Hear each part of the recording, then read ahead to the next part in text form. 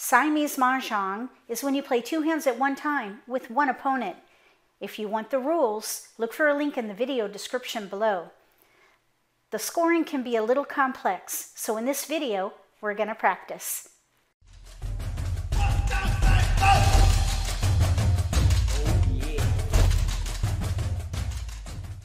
If you're new to Mah Jongg, or if you already know how to play and just want to build your skills, consider subscribing to my channel. That way you won't miss anything.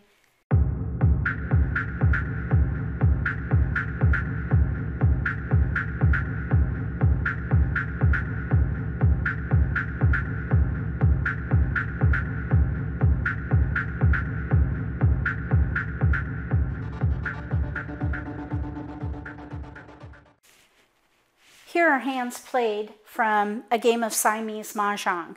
This is my rack and this is my opponent's rack. We got to the middle of the end game and my opponent had two exposures for each hand. Clearly we know what they're playing.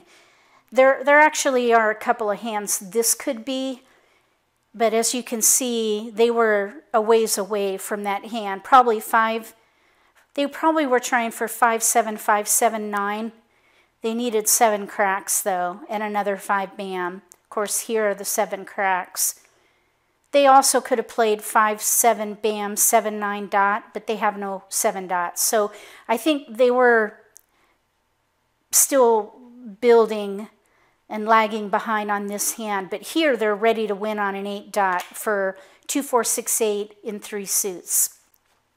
Here I had one exposure, a pure 9 crack Kong, so it was hard for them to know what I was playing. This is the 7, 8, 9 one suit Kong hand under consecutive run, and here we have a quint, and this was double Mah Jongg. Score this.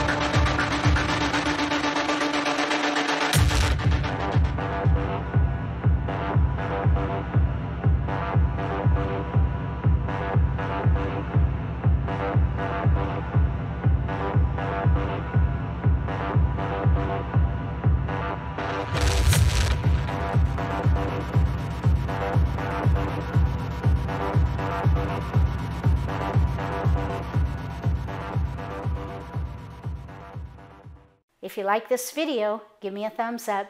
If you haven't subscribed to my channel, consider subscribing. Click the little gray bell if you do. That way you'll get notification for when I post new videos and you won't miss an opportunity to learn a new strategy or pick up an insight to the game that could give you an advantage at the table. Between now and the next video, may all your picks be keepers.